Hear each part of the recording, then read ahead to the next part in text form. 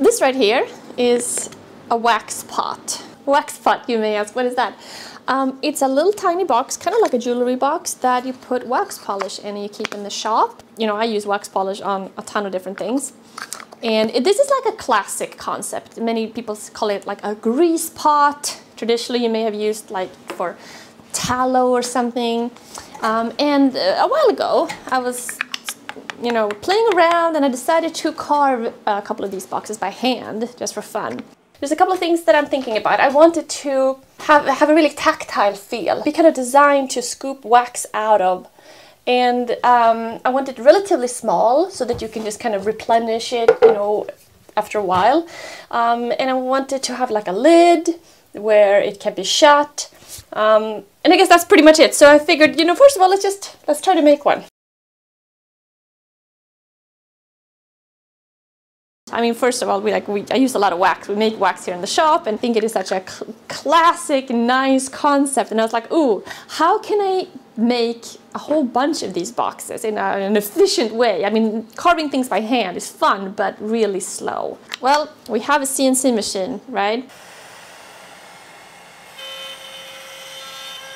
So first of all, I needed to decide on a design. And when it comes to like a box like this, there were a couple of things that I wanted. First of all, no additional fasteners, hardware, anything like that. I wanted there to only be the wood. And in order for that to happen, you need like a pressure fit. Or you can see here, we have a box, there's a hole, there's like a lip, and it fits into the lid. It's a rather precise situation. Now, I like the CNC machine, I mean, first of all, because it is very efficient, but also because you could do this with any wood. You could do this with a rather hard wood that would be tricky to do by hand. Like any tropical wood that would be hard to make by hand would be, you know, an ideal candidate for this. So here is the first test I did. This is oak. This is actually pieces glued together. This white oak has a really great feel, although I didn't love the glue-up concept. It was like another step. But I like the general concept, although it's been a little finicky to get just right. I'm actually thinking about putting these up for pre-order, if anyone would be interested.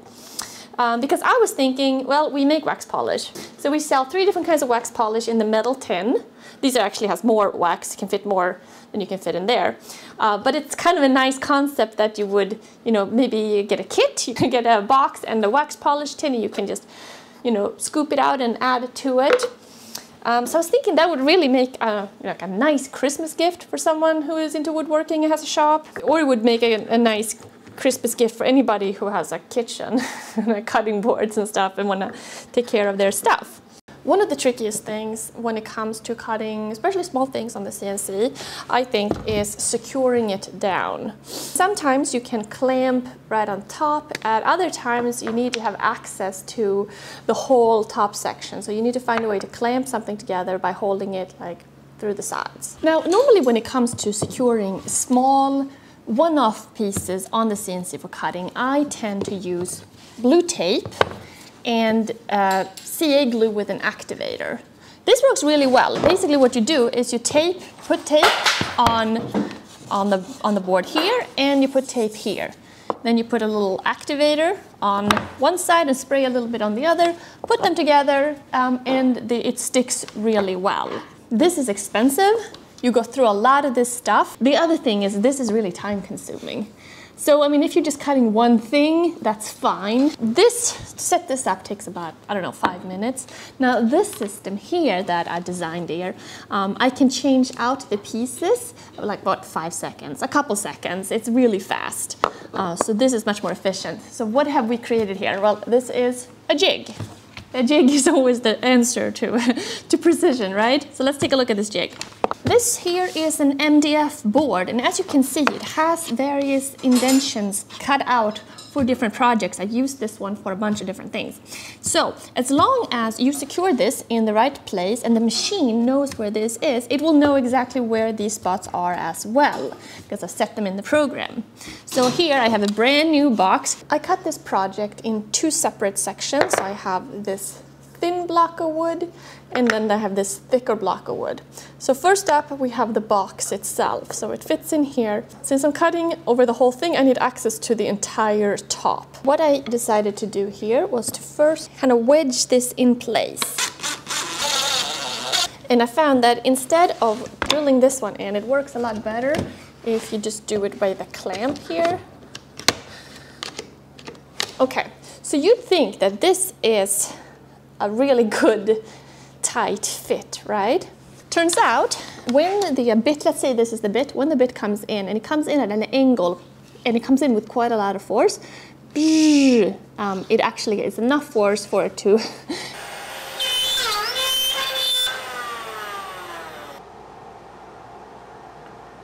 So to solve that problem, I have added 2 wedges on either side.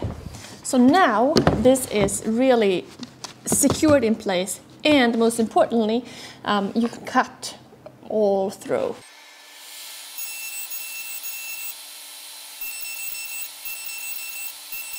Keeping it really securely in place from all directions works really well. So that is for the box part. Now, what about doing the lid?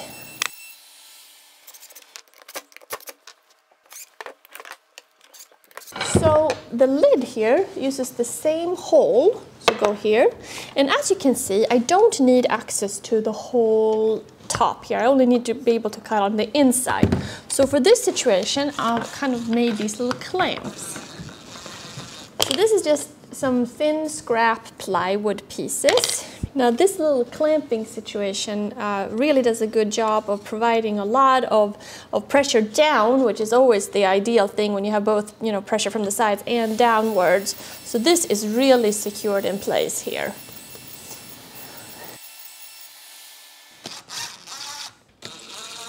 This is what it looks like when it comes off the machine. We used a 1/4 end mill for this. Pretty big bit, which is a spiral upcut bit, and that means that the shavings come out of here instead of being pushed down, which is important because you don't want to suppress things, you want to bring it out. It has this kind of little lip around. I like this design because you only need wood. There's no additional fasteners, hardware, anything like that. But what you do need, on the other hand, is a precise fit. So the depth into this part, in this hole here, is 1 inch, and I made that in 10 passes. 10 passes is quite a bit. Of course, you could go faster in a different situation, but here I really want to make sure I didn't blow out this little lip. This is not like an inlay that where the pieces are being cut at the same time. These are 2 separate pieces cut at 2 separate events, which is why it's a little tricky to get the position just right. So I make this slightly bigger than it needs to be and then finish it off by hand to ensure that you get a good fit. Now the other thing to do here too is when you have this like this, the corners, when you cut it on the inside, are a little round. That's just the nature of cutting with a bit. And that means that the outside corners here are actually square. So in order for this to fit into that, we need to round these little corners a touch as well.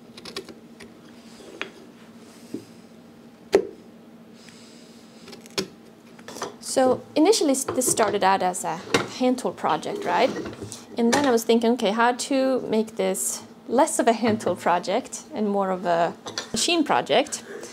Turns out it's hard to go that route. You end up doing it a hand tool project in the end anyway. Of course, you want to be careful because you don't want to overcut it, because if it becomes too big, it just won't fit. It's rather slow going in terms of getting it just right.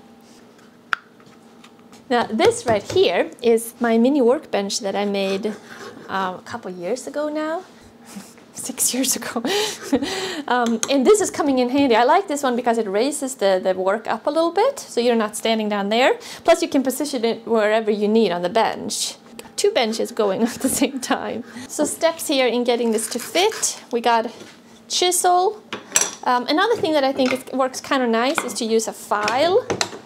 Because when you do a file like this, you can get some nice even pressure too. The other thing that's nice about this is you have a nice surface here, still kind of playing with the design here, but you have a surface for the lid where you can engrave something. So right here it says Darbin Orvar now. You think, okay, this is going to be like really quick. I'm going to be able to batch these out super fast. I have a CNC machine, but then you realize that if you want to get the result that you want, there's a lot of kind of finishing work associated to it after the fact. I'm going to put 20 of these up for pre-sale as an initial offering to see how that goes, to see if there's any interest in this at all. I'll put a link in the description. Yeah, I'm going to sell it as 1 box and 1 tin. There will be wax in both, or this will be filled with wax, and then this will be, you know, extra to replenish once you use this up.